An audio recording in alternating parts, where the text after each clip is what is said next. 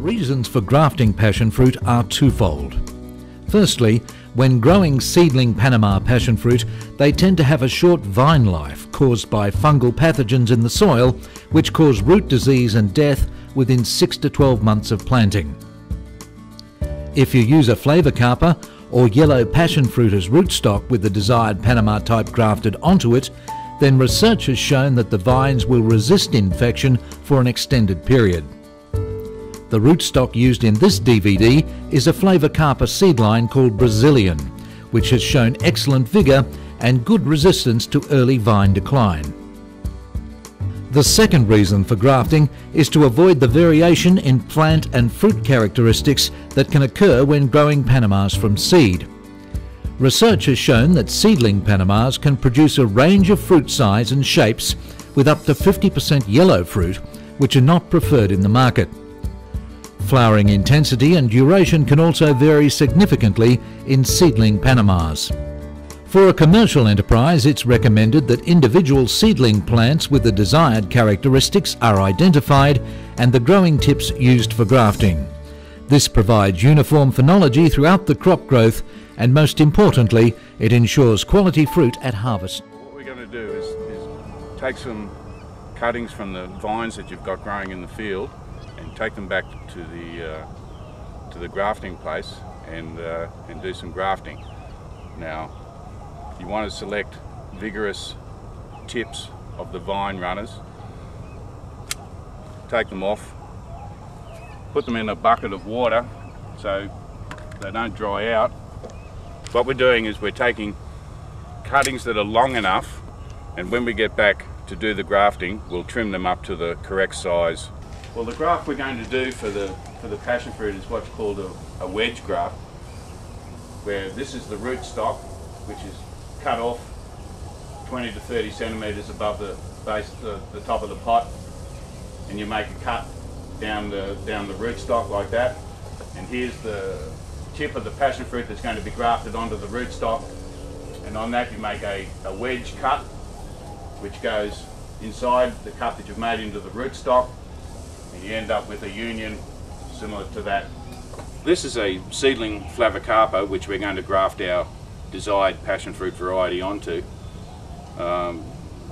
This is about 10 to 11 weeks from sowing the seed to the reaching grafting size. Now we want to place the graft 20 to 30 centimetres above the base, the top of the pot. That's to prevent, when you plant this plant into the field, you prevent soil, contaminated soil, from splashing up onto the graft union. So we select a place 20 to 30 centimetres up on the stock, just below a node, and we'll take the top off completely,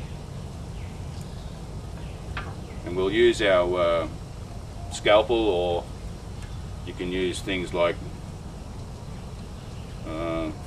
razor blades, whatever, just a sharp implement. Just remember that these things are very sharp. Now, on the rootstock we'll make a vertical cut down about 1.5 to 2 centimetres down the centre of the stock, and now we'll prepare the scion to go onto the rootstock.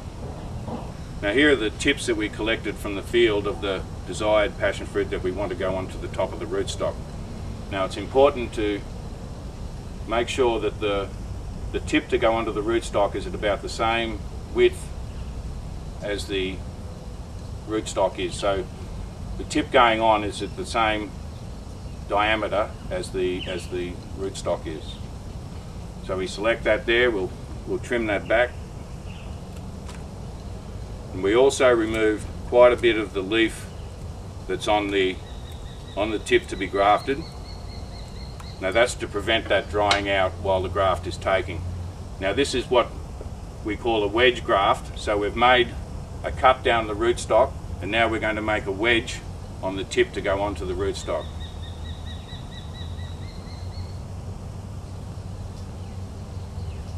Should have my glasses on.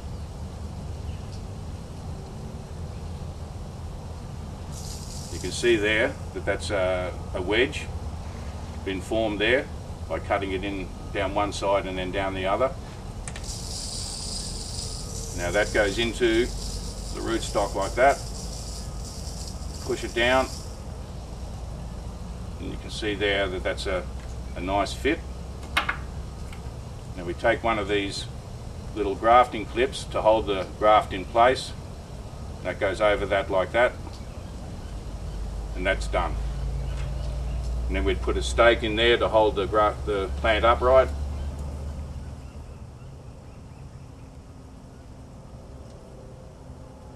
Tie it on there. Now we'd leave that plant in a sheltered position out of the wind with some gentle misting for about 2 weeks. This is one of the grafts that was done about 4 or 5 weeks ago. You can see here where the graft union has calloused over and taken quite well. Now that plant there is ready to be planted in the field.